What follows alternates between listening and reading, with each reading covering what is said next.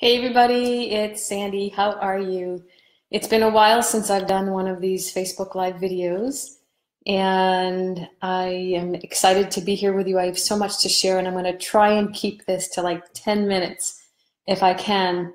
I know, hey Rob, I know some of you have been following the journey that I'm on, and sometimes I eke out information on what's happening with me on Facebook, but there's a lot that you guys don't know. So I want to share with you what I've been up to, what's been happening, and what I'm being called to offer for all of us. Because if you're listening to this, I'm getting goosebumps already. If you're listening to this, you are most likely a part of it. So I'm so glad you're all here. Hi to everybody, and I want to say hi to everybody who's going to be watching this on the replay. Oh, I'm a little nervous because this is some really powerful stuff that's been happening. So here's what I've been up to. So most of you know, the beginning of January got broken open with the ending of a relationship. And the work that I do with my clients is helping them move through the times where they're broken open. When you're going through a process of being broken open, it's horrible, it's scary, and it's painful. So if you guys understand, if any of you watching, if you understand that, give me a thumbs up if you understand what I mean by that when you're being broken open. I think we all can relate to that. But what happened for me was, I will sum it up in 2 words: radical transformation. So when we're broken open, you have a chance to take a look at what's inside. And sometimes it's not all pretty when you look inside. And what I decided was, I want to look at anything inside of me that is keeping me from living my best life and serving in the way that I know I'm meant to serve here. So goosebumps. So what I realized was, I had been, and this has been my pattern throughout my life, plugged into so many things in the world: people, men, work, plugged into everything out there, more so than I was plugged into the God within. And I got to tell you, hi guys, that is a very painful place to live, because if something in your life, right, if your work situation is, a little wobbly, you're going to feel wobbly. If your relationship is wobbly, you'll feel wobbly. If your finances are wobbly, you will feel wobbly. And so what I did, it was January 28th, I completely surrendered. Now, goosebumps. Now, most of you guys know I've been teaching about surrender for a long time. I did a 6-month program, group coaching program 2 years ago, all about surrender. I do it with my clients. I teach them. And one thing that I realized, that I've never really surrendered. Now, it's easy for me to surrender a parking space. It's easy for me to surrender a conversation with someone. It's very easy for me to surrender like the little stuff, but I've never surrendered my will. And that's what I was shown in this broken open period. And I was sort of guided, nudged from within me, Sandy, you got to surrender your will. And I fought it tooth and nail. It was so scary, you guys. And as I was surrendering my will, I had to realize all the things that I had rooted my identity in. My identity, my well-being was all out there. And as I surrendered my will, I would have these conversations with God. And now, for those of you guys who know me, hi everyone. For those of you guys who know me, you know that I've been having conversations with God for the last 23 years, ever since my daughter Talia died. And those conversations have been really, really powerful. I even wrote 2 books, Congratulations, It's an Angel, and What Was God Thinking, with my conversations with God about everything. But yet I still would sometimes only go to God in times of trouble. Oh wow, what just came through was TOT, times of trouble, like a tot, like a little child. And that's where I noticed that I was coming from a lot. So as I surrendered my will, I would have these conversations with God, and I would say, God, I'm really scared right now because I can't see what's in front of me. I don't know what's going to happen. And yet I want to root my safety, my security, my identity, and my well-being in you. And as I did that, I was shown every single day, things that I was holding around my heart that were no longer serving me. They weren't serving the relationship I was in. They weren't serving my finances. They weren't serving the way that I know I'm being called to show up as a guide for so many people. And so I had to look at everything. And what I found, and I'll share with you what I saw when I looked in my heart, but what I found as I started looking at all of these things and started clearing them out, what I found was this energy that I call Braveheart. Now, if you're listening and if you're resonating with anything that I'm saying, and if you're getting goosebumps, if you're like, oh my God, me too, what I want you to know is you most likely, well, I believe we all have this energy of Braveheart inside of us. I believe it was imprinted in every single one of us from the moment we were born, and the conditioning that we've lived with from little kids, the conditioning, the lies, the illusions, the misperceptions, all of that covered up this energy of Braveheart. So what is Braveheart? To me, Braveheart is this energy of strength. If you're a woman, it's the divine feminine. If you're a man, it's the divine masculine. And I actually believe we hold the divine feminine and the divine masculine in each of us. We're not just one. Anne Marie says, my wonder warrior. I actually call it a miracle warrior, because when you start tuning into that Braveheart energy and you are firmly rooted in the divine, miracles happen. I've seen miracle after miracle after miracle happen in my life in this last over a month, and I keep saying it can only be God. It can only be God. So a Braveheart is also one who lives according to their own truth, who lives according to what is right for them.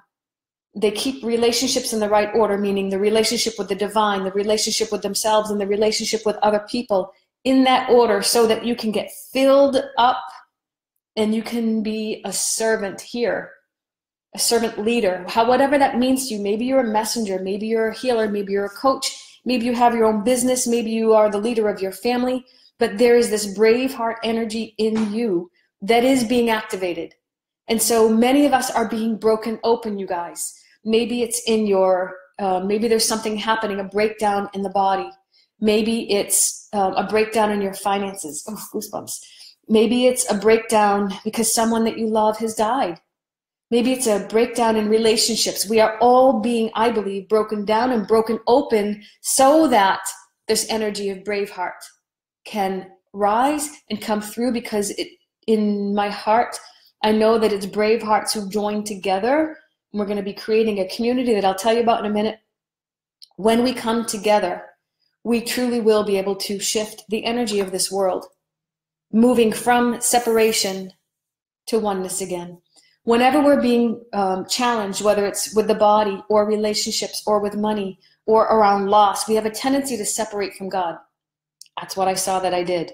As soon as I get plugged in or rooted in the world out there, I've taken my attention and my focus away from the God within, and that's when everything gets messed up. So I also realized that, how much of my life, and please, again, give me a thumbs up or a like or whatever, make a comment, how much I was hiding.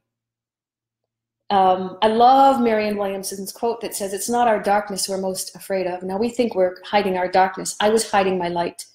I was hiding, and I know exactly why I was. Yeah, I know you guys feel this.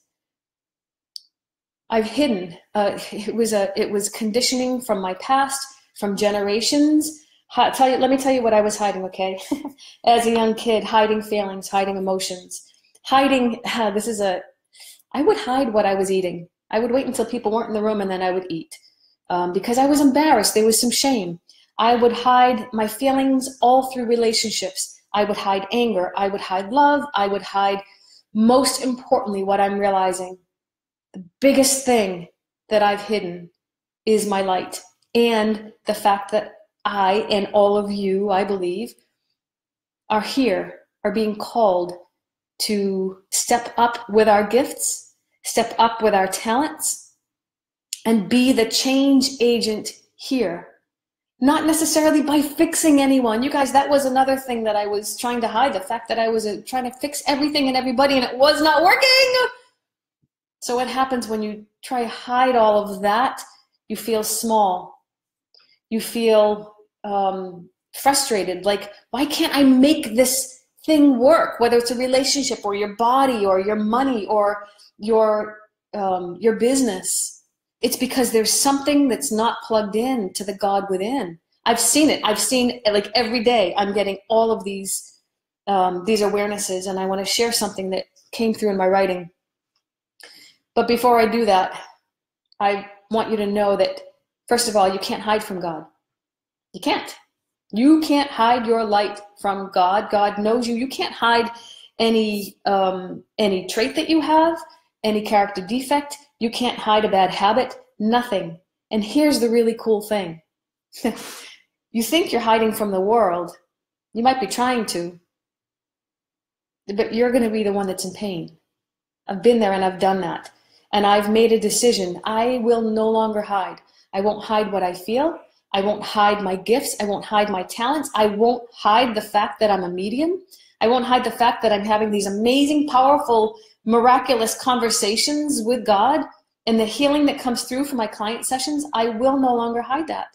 So I'm being called now to step up and create a Braveheart community of all like-minded souls. And I have mapped out, I love Tanya Taylor Rubenstein, beautiful coach of mine. We are mapping out an entire year of a Braveheart experience, and you can just dip your toe in if you want to, or you can go all the way and dig in deep. But this is going to help you to get free in your body, in your sexuality, in your finances, in your relationships. Get free around this whole idea of death. Get free in terms of your relationship with God, because when you do that, you are now able to show up in this world completely authentic, no masks, no hiding, no pretending. You are here to show up as your authentic self. You are being called, if you feel this, you are being called to share a message of something that you've gone through. The world needs you. This world needs you. And I've been hearing this call for a long time, but I was hiding everywhere in my own way. And here's the thing too, right? If you've got money issues, that's going to bring your attention and your focus there, and you can't fully show up. If you have relationship issues, that's going to bring your attention and your focus there, and you can't fully show up. If you have body issues and illness or shame or whatever it is, it's going to bring your attention there, and you can't fully show up.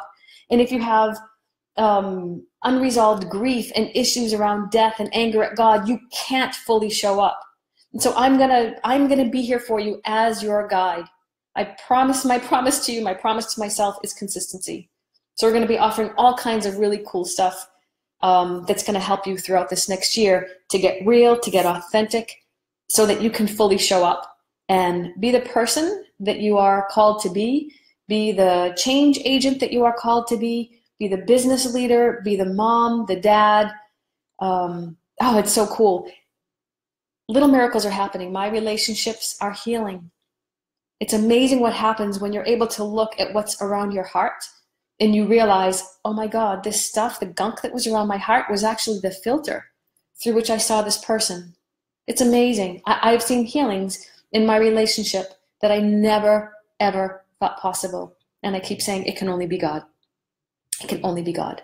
So this is an end of separation. It's a time for us to heal together. It's a time for us to come together and serve. And it's a time to move away from our conditioning back to unconditional love, which in my heart can only be through the divine. So let me share with you. I said I was going to keep this to 10 minutes and I'm already at 15 minutes. But as you're listening,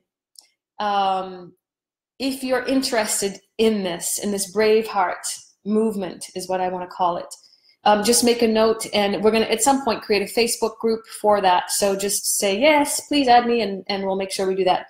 I want to share with you some writing that I did yesterday. Here it is. You cannot hide from God.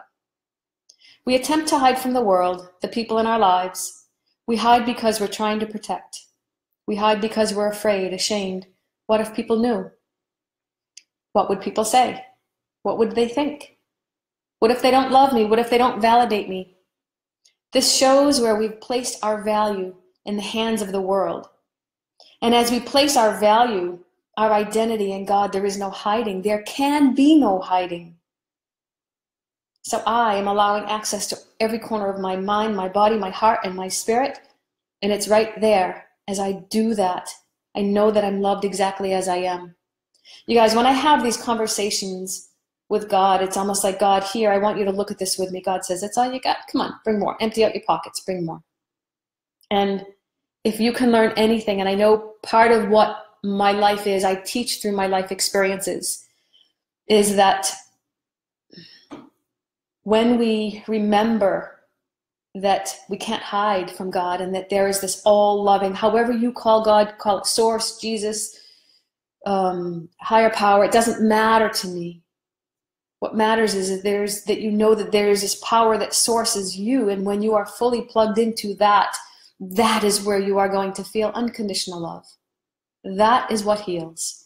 And so I promise you, as your guide, I am going to be showing up for you and leading you through, because I'm taking my position as a leader. Finally, took me a while, but I'm going to lead you through all kinds of experiences that are going to help you to burn off the karma and all the conditioning that you've lived with. Yeah, and I want to leave you with this. Think about this, you guys. At birth and at death, there can be nothing left to hide.